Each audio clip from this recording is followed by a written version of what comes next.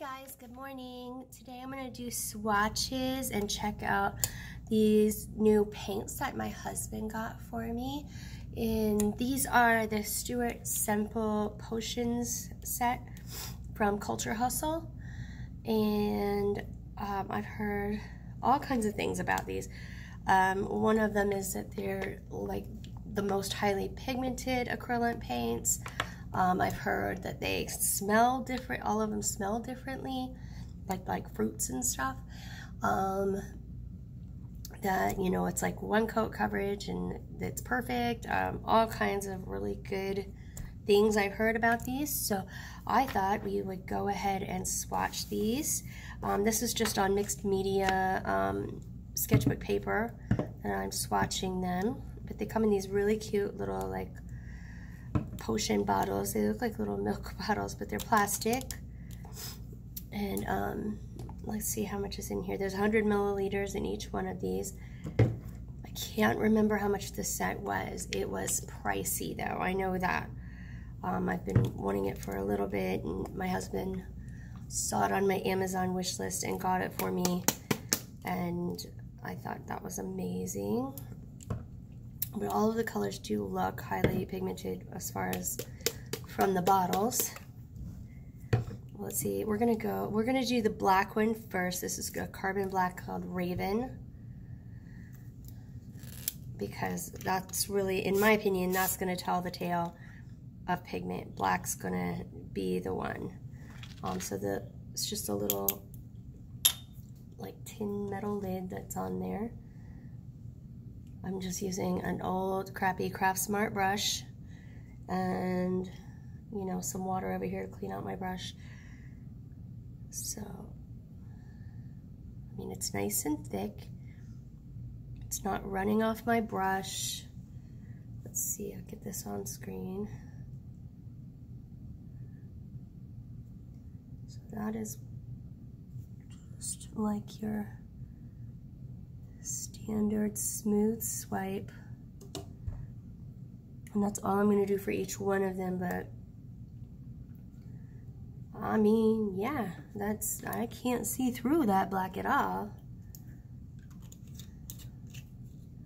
I mean, it'll have to be dry before I can tell you whether I would need 2 coats of that, but I mean, it's almost an ink. It almost is a carbon ink color. Nice. We'll wait on white. Let's do the red one. This is called Ray Gun, which I think is awesome. I love the names on these. I'm shaking them up.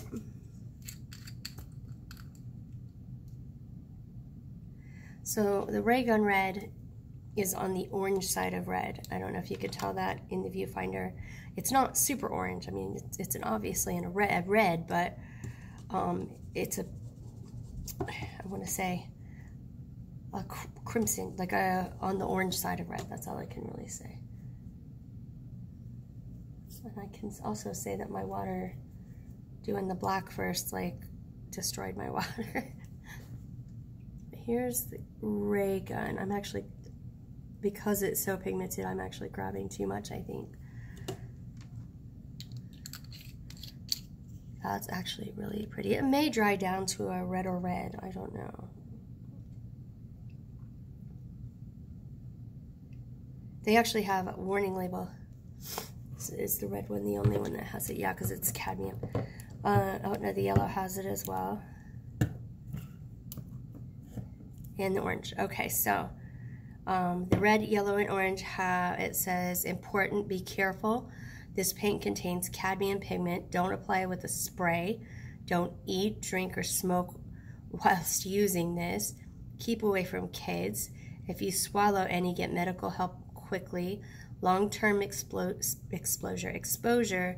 can cause kidney damage and increase your risk of cancer. Be sensible, please. I like the way they said, be sensible, please.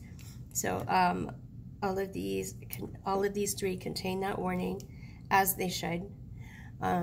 You can find cadmium-free paints if you want. Like, they're just letting you know these have cadmium. Long-term exposure can be a problem, and I appreciate that. And I'm not, you know, drinking out of the bottle here. So we're good. And I don't intend on putting these through a sprayer either. So that's Ray Gun. Now we'll do orange, the orange one next to it, and this is called Crush Potion. And it's a beautiful bright orange, like Halloween orange. You can see. I'm just gonna grab it out of the lid. Obviously I don't need much of these.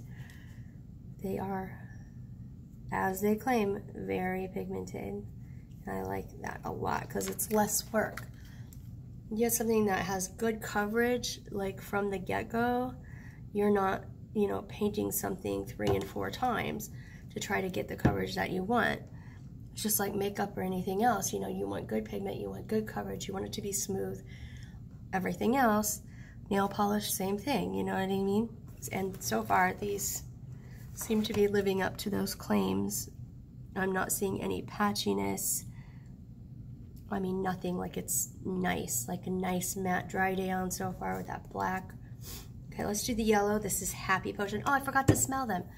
Now, I have had a cold recently, so I may or may not be able to smell anything here. I don't know that the black is supposed to smell like anything. It doesn't say. Okay, it smells like tempera paint to me. Let's see red. Let's see what Ray Gun. Obviously, I'm not going to take a big old snorting nose full of this with the cadmium. I mean, it smells sweet, I guess, but sweet like tempera paint. You know what I mean? I'm not the one to know because I've been sniffling and snorting for a week. Oh no, the orange does. Oh, the orange smells like oranges, you guys. Oh my gosh, I'm such a child when it comes to something like that, like those markers that smell good. Oh, okay. The orange smells really good. Let's try the yellow. Happy smells like, okay. I'm not sure. It smells like, you remember those scented erasers that we had when we were kids? That's what this smells like. Like exactly like scented erasers. That is like my childhood in a bottle. I love that. I love that that smells like that.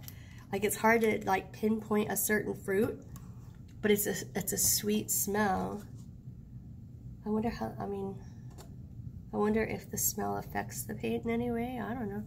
But here's Happy Potion, which is definitely a happy potion. It smells amazing. From what I can smell. I bet if I could smell, if I had clear nasal passages, I could probably smell it even better. That's a beautiful yellow. I also want to check and see how these mix with each other. So the next one is the Cobalt Blue Dive Potion. They all have very cute names. Let's see if it smells like blueberry or something. Wow. It's just that same very sweet, fruity smell. Nice.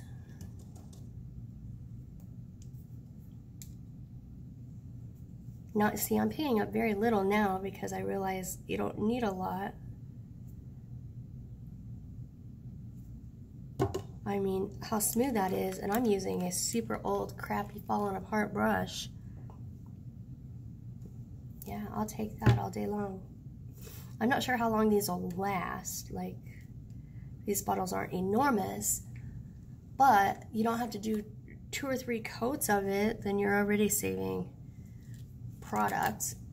I don't know if it's legitimate savings price-wise, though, because they are very expensive.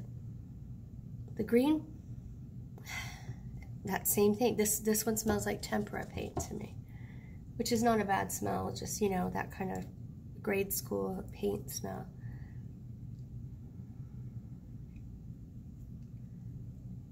Very nice coverage, you guys.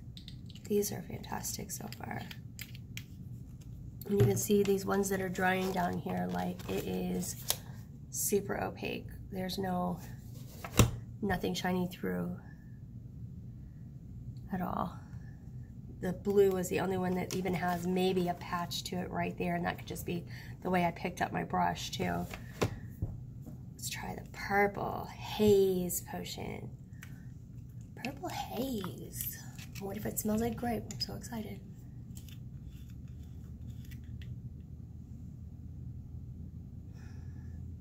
Yep. I'm such a kid. Like, I never aged past 12 years old, apparently. Okay, let's put the purple here. This is haze. Oh, that's pretty. And these are like, they're straight up colors. There's no, I mean, no differentiation in the color. Like, it's all the way through, pigment all the way through. That is purple. It is purple. Okay, now pink, which is called Gossip Potion, which looks literally like Pepto-Bismol pink. There's no hotness to it. Like, it's pink, which I like. I like hot pink too, but I'm like, if I want pink, I want it to be pink, you know? Especially for mixing. Now this has got like a almost floral smell to it. I wonder, they're probably all the same smell and I'm like just in my head thinking they're different or something. I'm just wiping my brush out over here. And actually, the purple stained my brush. You see that? Interesting. Pick up some of this Gossip Potion. Oh, wow. Oh, wow. That's gorgeous. That's gorgeous. I like that quite a bit. Yep, yep. They killed it with these paints. So this white one is called Saint. And obviously I'm doing these swatches on a white paper. So what I'm going to do is I'm going to do it across the black and red up here. Just to see what kind of coverage that has. The white smells like sweet too. I was afraid it was going to smell like milk or something and I'd be so grossed out. I hate milk. And it looks like a little milk bottle. Okay, pick up some white. Here. We're going to go through the red and the black over here and see what happens. Oh, I picked up a bunch of the red. Pick up a little more and go over the black. The red wasn't as dry as I thought it was. You see where I picked that up? Yeah, let's try over the black. Okay. I mean, it's not super opaque over the white, but I mean, it would be hard pressed for any acrylic paint to be.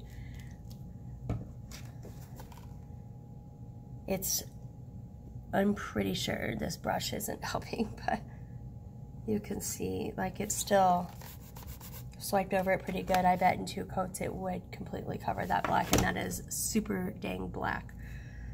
Apparently they've come out with it. He created the blackest black. So I'm curious if that's different from this formula. Like, there's the black 3.0 or something that just came out. And I'm wondering if that's the same as this formula, which I don't think it is because it's not. It doesn't say the 3.0 on it. Or if he's actually added more pigment to that, which I can't even imagine why he would need to. But I'm going to show you these guys. So here you go. Look at that pink. Isn't that awesome? Anyway, thank you for joining me for this little swatch fest. Look, I'm smelling the paper now. I don't know if they'll smell after they're dry. I'll be able to smell it better after I'm over this cold completely, I'm sure. Or I'll make my husband smell them or something. And I'll put down below what he has to say about it. But, yeah, I mean, so far, oh, I didn't try mixing any. Let's see. What should we mix? Let's mix that red and white. What do you think? Let's give that a shot and see what happens. I'm going to just mix it on the page real quickly. We'll grab some of this white, blob it right there, close it up because I'm really good about knocking things over if they don't have a lid on them. And we're going to grab some of this red, blob it right there. See what kind of pinks we can make.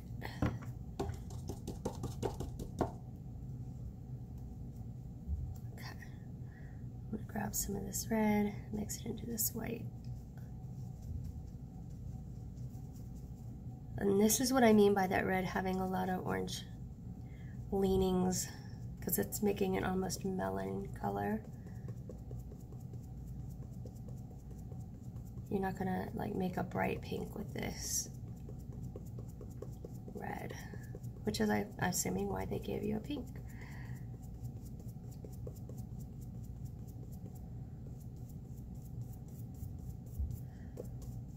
The white definitely overpowers. But I mean, it's a nice smooth mix. You can see there, it's a nice smooth mix. It basically, sorry, it basically made a salmon color, which is not hateful. These dry very, very quickly. I will say that. I would have to like leave this, if I was gonna use it for a while in a session, I would have to put these out on a wet palette. Just to keep them wet long enough to use them, because I certainly wouldn't want to waste them as much as they cost. But I mean, you know, I feel like they're worth it just because they're so pigmented. So anyway, thank you so much for joining me today, and I will see you in the next video. Bye.